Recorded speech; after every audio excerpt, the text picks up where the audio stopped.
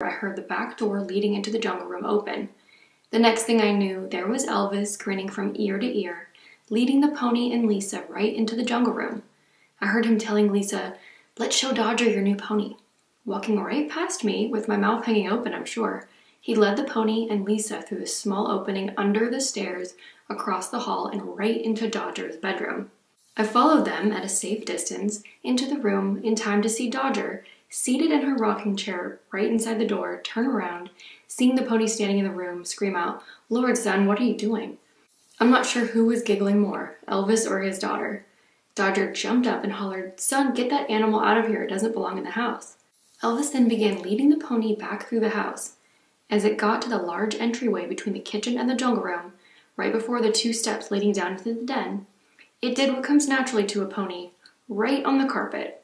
And you can guess who got to clean it up.